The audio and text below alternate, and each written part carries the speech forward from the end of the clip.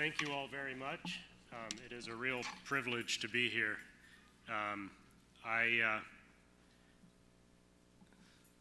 Trying to get this working. All right, cool. So as was mentioned, I've been working with the Apache Software Foundation since about 1994, 1995. And I'm currently working at AWS as a strategist, which means that I advise our teams on how to engage with open source. Let me start with two questions. How many of you are already maintainers? So quite a few of you. I want you to understand that this presentation is for you as well, because an important part of your job is finding and mentoring the people who will be maintainers after you. The other question I want to ask is, how many of you contribute in ways that are not source code, that are not programming? This presentation is especially for you as well, because the way that you can contribute in communities is every bit as important as those that write code. In fact, in many ways, it's more important, because you are doing the work of making sure that those projects are actually usable by people and known by people. Let me start by talking about why I care about this topic. I started in open source because it was a hobby, it was my passion, it was something I was very interested in, and this, which is too small for you to read because it's bad code, this was one of my very first projects because I was very interested in the mathematics of calendars, and so this is how I got involved.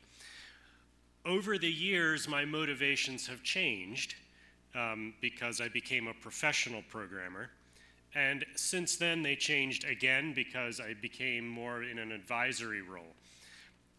So you should know for yourself why you want to be a maintainer.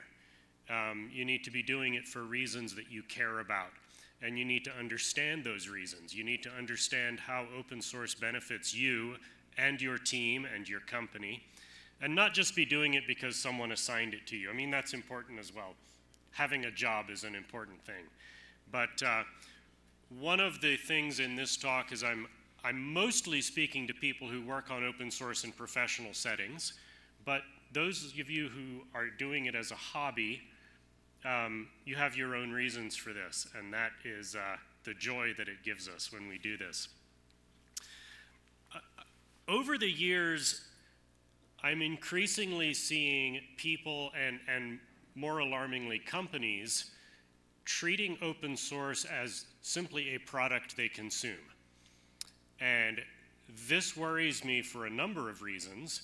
If you treat open source as something you simply consume and complain about, then you end up not being in control of your own destiny in ways that are critical to successful companies. So one of the reasons of this is that you are blindly trusting a stranger to make decisions about your business. They are setting the direction of these projects without your consultation, and they are making decisions about something that you rely on. You are building your company on top of something, and so trusting a stranger to make those decisions is very unwise. The second reason that it concerns me is that many people are consuming a product without knowing what's in it. So this is the side of a food package, and it's full of words that you can't read because they are complicated chemical symbols, and you're treating your business the same way. You're consuming things that you don't understand what they're made of. And you are trusting that the community, whatever that means, is going to fix your problems for you. And that is just not how it works, and you will be disappointed. If you don't participate, then you don't have a vote. You don't have a voice. And by extension, your customers do not have a voice if you do not participate. The third reason that it concerns me, this graph represents a open source project that my company relies on. And you'll notice that it goes down and then it disappears. This represents the activity on a project that we built a business around. And if you're not participating, you don't know that that's happening. And all of a sudden you'll wake up and your raw materials that you're building your projects out of, your products out of, will suddenly not exist anymore. That's very concerning. In short, you're treating open source as a shrink-wrapped product that you buy and consume and have no voice in. And that is unsustainable. And furthermore, you're treating the volunteer maintainers as your employees, which they are not. And if you don't pay them, then they don't answer to you. This disrespects the project, it disrespects your customers, and it disrespects yourself. So these are all the reasons why I care about this topic. If you're participating in open source as part of a company, then you must view open source as your supply chain. And that means that you must be involved in the decisions that are made in that, because that becomes the weak link in the chain that you're hanging your company on. So let's start with definitions. The word maintainer, depending on who you talk to, it means different things. And in some projects, there is an official role where you are assigned to be a maintainer. In other projects, it's more casual, and you need to evaluate that on the projects that you care about. I am involved with the Apache Software Foundation. We have very specific, clear definitions of who is a committer and a maintainer and a project management committee member. Most projects don't have that sort of formal definition, but in general it refers to someone who makes decisions about the direction of a project. So you already knew that.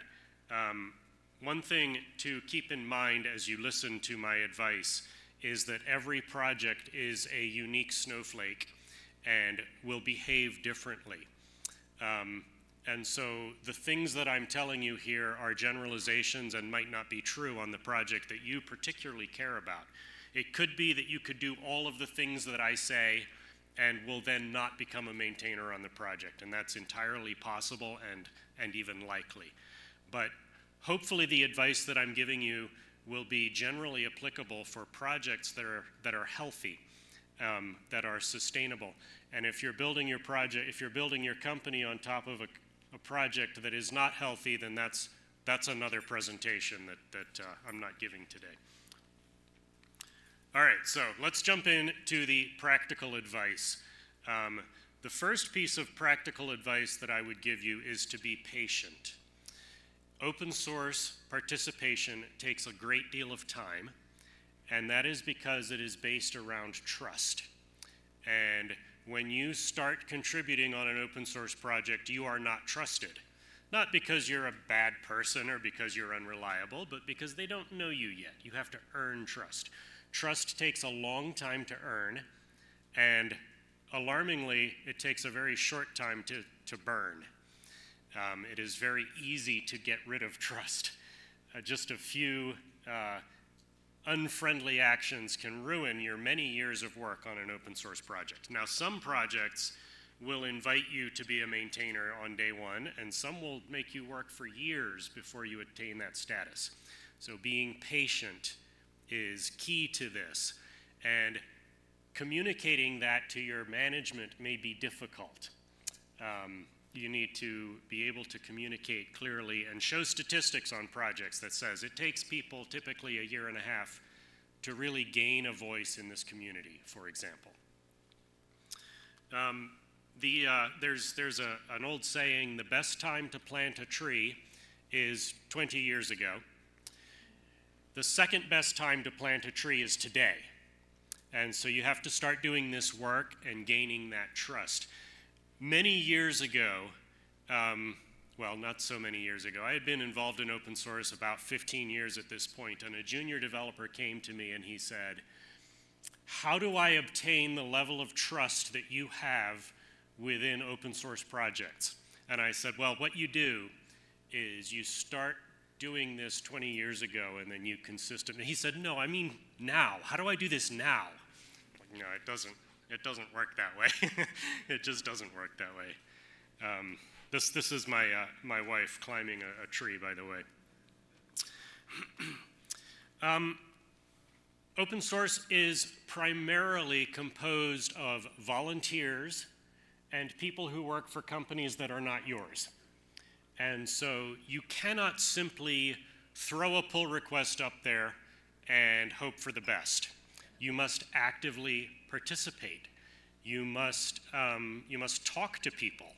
You have to have a conversation with people and earn trust and persuade them of the value of your contribution, because it's not as obvious to the community as it is to you.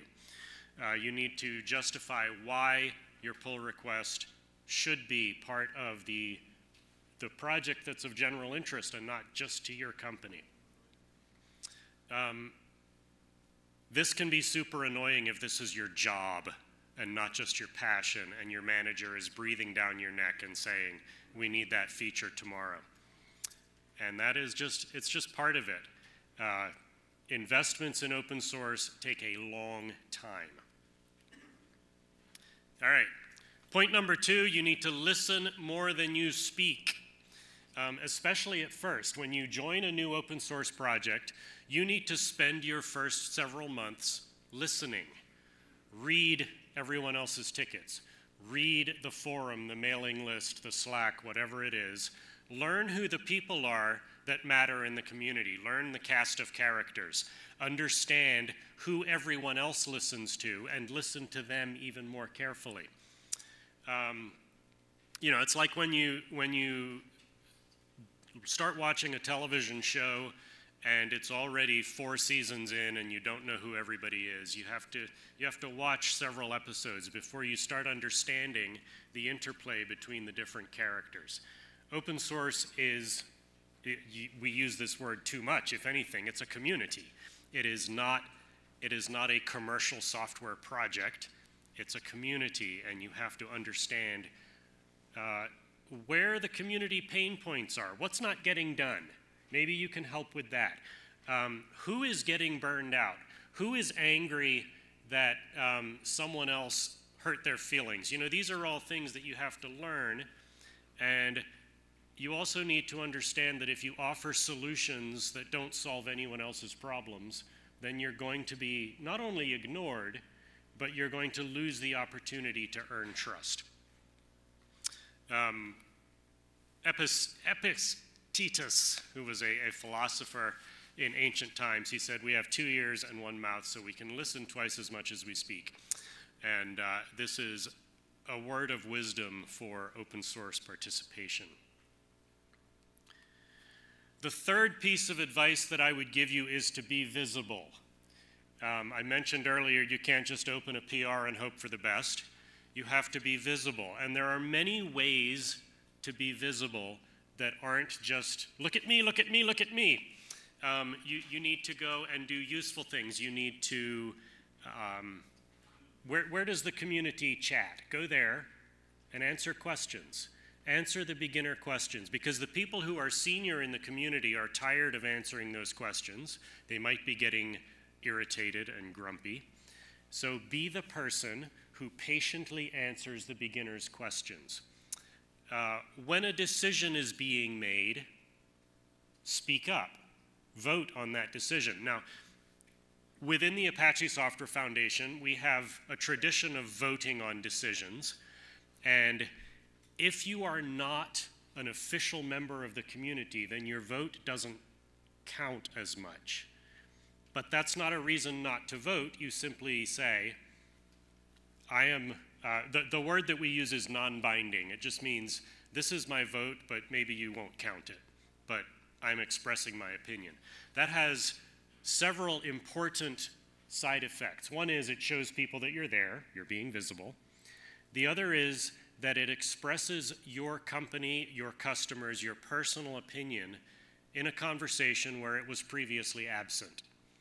And as I mentioned at the very beginning, this is one of the biggest benefits of being a maintainer, is that you have a voice in decisions, and your voice matters. this picture is supposed to represent two people arguing. It made me laugh. So it's important to remember that you will not win every argument. You will not, simply by expressing your opinion does not mean that your opinion will be the one that wins. You should express it so that people know it's there. You should understand that the answer will often be no, because your priorities are not yet aligned with those of the project. So don't get angry, don't yell at people, don't tell people that they are stupid. Participate in the project and earn trust over time by investing. All right, this is point number 4, and that is be useful. What you discover as a project maintainer is that your main job is not as the superstar, it is as the janitor.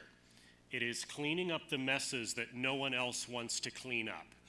It is taking out the trash. It is fixing the irritating bugs that nobody cares about. It's fixing security problems.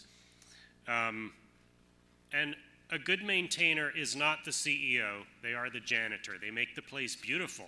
They clean up messes. They make it welcoming for others. They work hard on bringing real value and not just the flash. And often they are only noticed when they miss things. They are often only noticed when they unintentionally break things.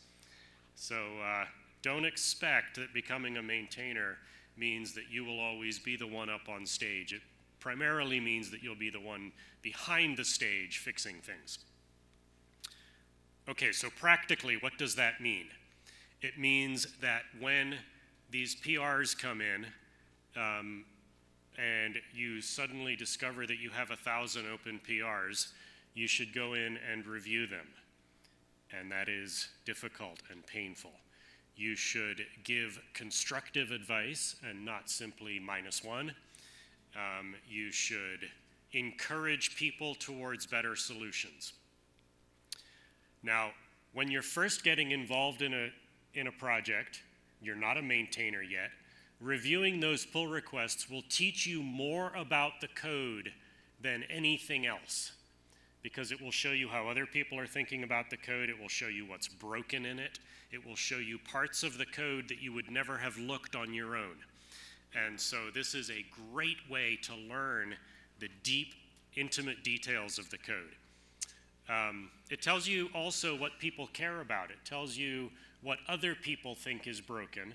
And that is, by proxy, listening to your customers. Because if people are complaining about something in the code, then your customers are also, and you may not have heard it yet. And it's also a great way to welcome new contributors.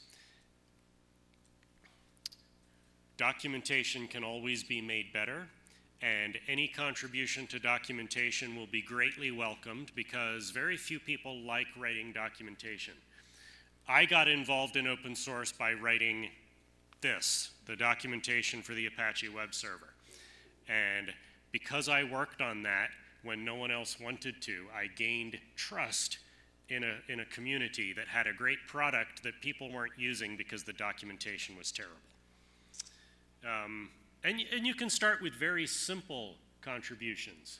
You can open up the code in your code editor and turn on the spell check feature and submit some spelling corrections. That's how I've got started on many projects. And while you're doing that, you are learning about the project because you're reading the documentation. Translations on every major open source project in the world are out of date. If you speak more than one language, then you have the ability to contribute translations of documentation to projects, and that is a great way to get involved. And it's a skill that almost everyone in this room has. Another useful thing is to summarize discussions. If there is a discussion in a ticket, on a mailing list, in a forum that has gone on for several days, everyone has forgotten the points that have been made. And if you read through the discussion, there's two positives that come out of that. You're able to summarize it clearly for other people, and you start to understand what people's concerns are more deeply. Now, this may seem unintuitive when you're a beginner, when you are looking to be welcomed, but if you welcome other people, then you are improving the community as a whole and earning trust. What do you wish that someone had done for you when you started contributing? Go do that. Was the onboarding complicated? Go fix that. If you had difficulty setting up the development environment, find a way to explain it better. Find the solutions that you found for yourself and document that for other people. And often there isn't any onboarding documentation, so anything you can write around that is going to be a benefit for the whole community, and it's going to earn trust.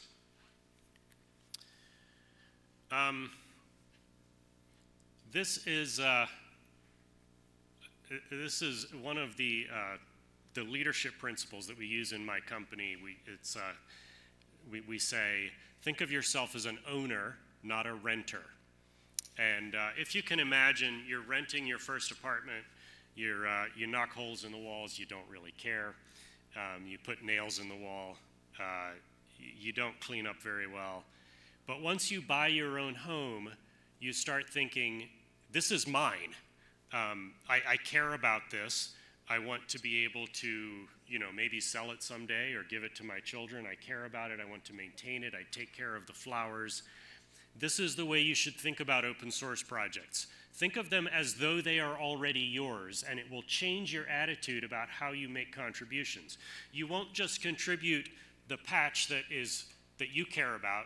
You'll go and you'll fix the annoying bug that's been sitting around for a while that no one has fixed yet, because you care about the broken windows.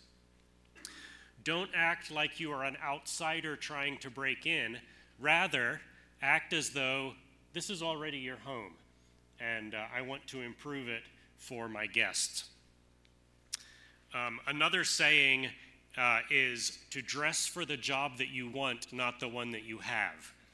So here are some of my colleagues dressing for the job that they want. If you want to be a maintainer, be a maintainer. Do the things that you wish the maintainers were doing that aren't getting done. And that will lead you into a deeper understanding of the entire community, and it will lead you down that path to being a maintainer. Where I live in Kentucky, there is a law that says that if you use a piece of land for 20 years and nobody complains about it, it's yours. This is actually a law. It's called squatters' rights. So this is the land that is back behind my fence. I've been using it for about 25 years, and now it legally belongs to me. This is the way that you should treat open source. Behave as though it is yours. And that's what I have time for. I have just a few minutes if people have questions or, good stories that they would like to tell. And maybe what is the thing that you wish contributors would do on your projects, and do that. There's a mic around here if anybody has any questions. But thank you so much for your attention, and I hope that every one of you is going down this path toward being a maintainer.